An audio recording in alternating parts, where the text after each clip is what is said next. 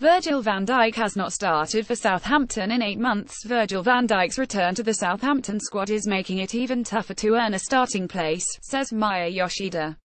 Southampton manager Mauricio Pellegrino brought Van Dijk on for the final 10 minutes of their 10 win over Crystal Palace last week, and he was an unused substitute in the defeat to Manchester United on Saturday.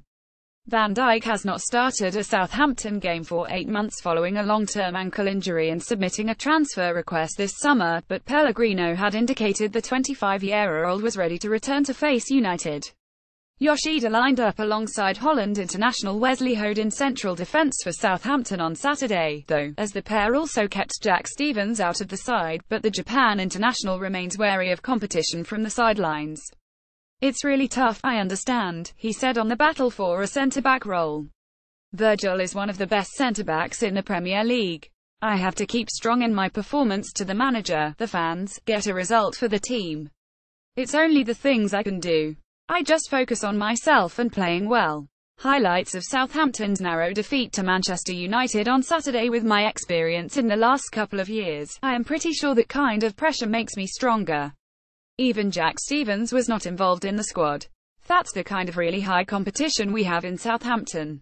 Saturday's 10 loss to United means Southampton have already lost 11 top-flight matches in 2017, as many as they did in the whole of 2016, and have failed to score in 8 of the last 9 Premier League matches on home turf.